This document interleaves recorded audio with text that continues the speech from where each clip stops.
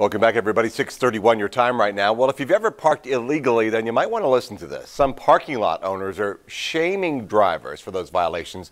And this morning, our John Mattery explains so you don't waste your money. Ever park your car illegally? That usually leads to a ticket or a tow. But now some parking lot owners are switching to something called the sticker of shame. Joe Frankenhoff is mad because this green sticker is plastered right on the driver's side window where your vision is. Joe and his wife had just had Sunday brunch. There on his driver's window was a fluorescent sticker claiming they were illegally parked. They stick this non-removable sticker right in your line of sight. What made him furious is that he says they had indeed paid to park, but they didn't realize they also needed to place the little ticket on their dashboard. They should have a sign that says, put the receipt on the dash. But only the ticket says that, not the big signboard.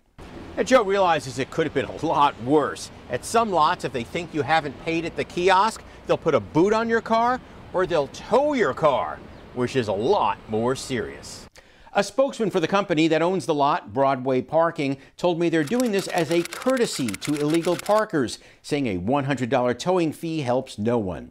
Stickers like this are a new nationwide trend, and attorneys say it's legal as long as it doesn't damage your car. But a warning, you can't peel it until you get home. So it took me about 15 or 20 minutes of scraping and soaking and scraping and soaking. And that's why it's called the sticker of shame.